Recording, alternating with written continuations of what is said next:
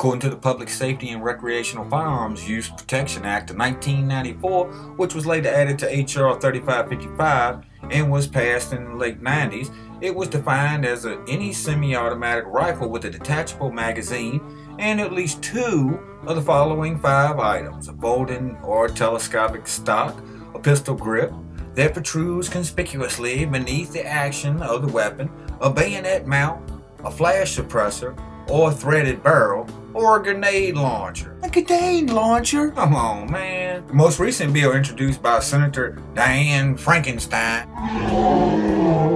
defines it as a semi-automatic firearm with a detachable magazine and 1 additional feature. Really? Such as a pistol grip, a folding or telescoping stock, a barrel shroud or threaded barrel, or a grenade launcher, and the newly added rocket launcher. It is also considered to be any military style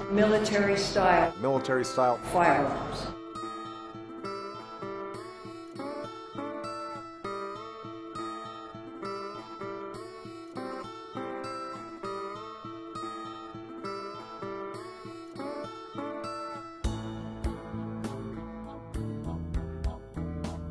It's not about the performance, people. It's about the way it looks. It's style. Military style. Freaking cosmetics. Here's an SKS, which is not a military style weapon if it doesn't have the bayonet and is not listed on the guns to be banned.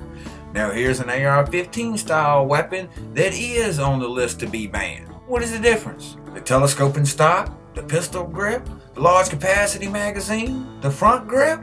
Now let's take a look at what kind of ammo they fire. The AR-15 fires a .223 round. The SKS fires a 7.62 round. And here's the .308 round to scale the size. Now the SKS fires 40 to 55 rounds per minute, while the AR-15 fires 45 to 60 rounds per minute. The SKS has an effective range of 400 meters and the AR-15's effective range is 500 meters. What damage do they do?